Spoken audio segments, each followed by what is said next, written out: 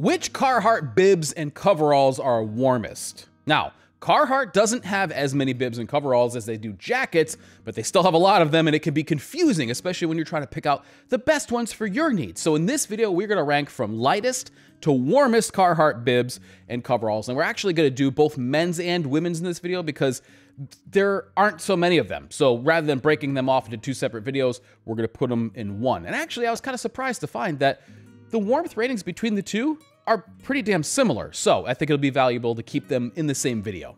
Now, of course, I need to mention that everybody's different depending on your physiology and the job that you're doing and your exertion. So some people run hot, some people run cold. This is meant as a guide to just kind of point you in the right direction as to which one might be best for your needs.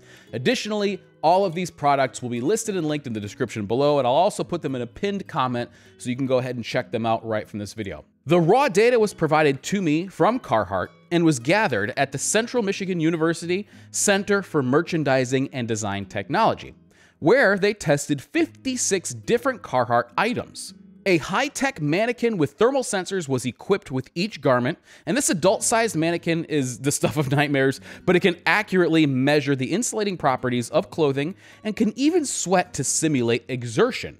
It was equipped with a typical base layer consisting of a cotton mock turtleneck, 5-pocket jeans, cotton briefs, cotton poly mid-calf socks, fleece mittens, hat, and leather work boots for the jacket and coverall tests. The bib tests added an insulated nylon shell jacket to the same ensemble. The mannequin was then placed inside of a temperature-controlled chamber where the results were recorded and repeated at least 3 times. A male mannequin was used for the men's clothing, and a female mannequin for women's clothing. The base ensemble equated to a 0.8 Clo warmth rating in the jackets and bibs. For this video, we'll be focusing on bibs and coveralls. The results of the standardized total thermal resistance of the clothing and surface air layer around the mannequin, or CLO, were given a numerical value, which is what we'll use to rank them from lightest to warmest. Number 10, the Firm Dux Biberall. Now this has a CLO of 2.06, the price on this is $120, and the men's Biberalls have an extended fly which goes up the entire front to make them a combination of bib and coverall. Biberall, get it? Number 9 is the women's Wildwood Biberall, which carries a CLO of 2.23. The price on these is $120, and the women's Biberalls are essentially the same as the men's, but in unique cut and sizes.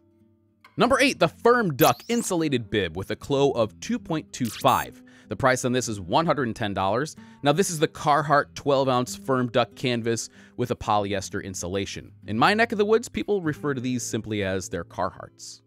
Number 7 is the FR Dux Bib Lined Overall with a CLO of 2.33, a price of $260. Now this is the FR 13-ounce Dux canvas bib for those who need that kind of protection.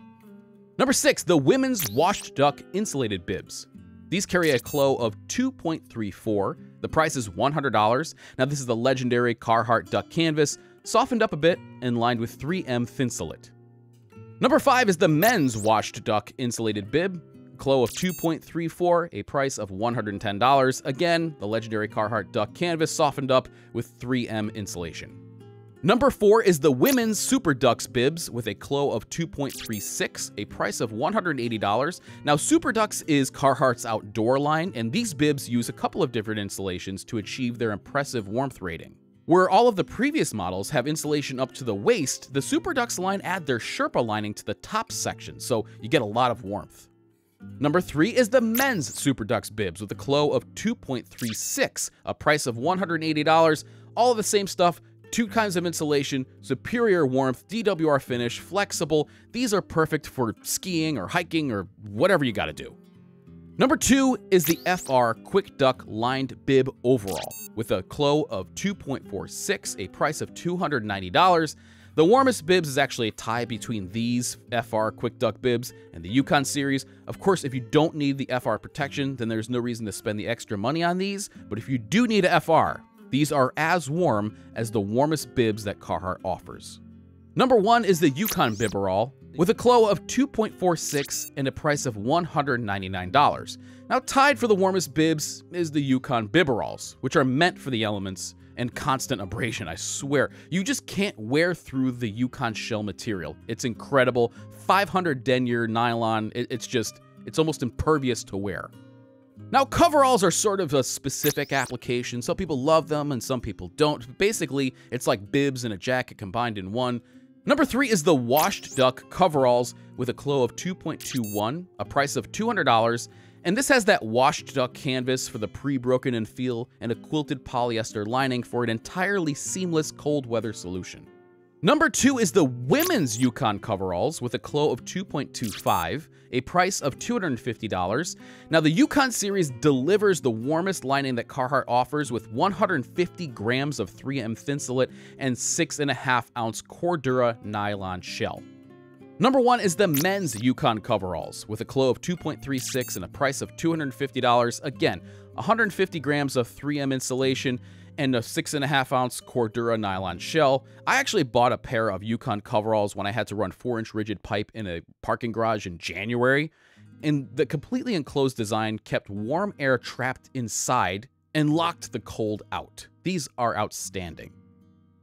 I really hope that you got some value out of this and that it will guide you on your way to getting the right bibs for yourself. Now, an interesting little aside, or at least anecdotally, I think it's pretty interesting. Here in New England, I've heard many people refer to their insulated bibs simply as their Carhartts, okay? So it's like, oh man, it's a pretty cold morning. I'm gonna go to my truck and get my Carhartts. Now, it's like they think of bibs as Carhartts. They know that they make many other products, but it's kind of funny. It's something that I've heard many people say up here. I wonder if it's the same where you live. If it is, let me know. Anyway, I also have a whole playlist dedicated to Carhartt gear because I'm a fan of the brand and stuff. So you can check that out here if you want to. There's a lot of stuff in there, from jackets to pants to you name it. I've tried to really cover as much as I could. So anyway, thank you so much for watching. I hope this was helpful, and I'll catch you next time.